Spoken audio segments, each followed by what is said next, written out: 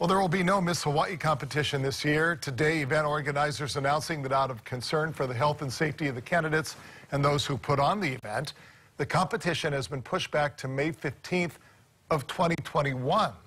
The event was originally scheduled for May 30th and pushed back to the 4th of July.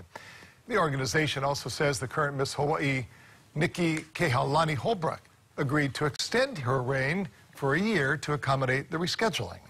Last Friday, Miss America announced it was also postponing its pageant until next year.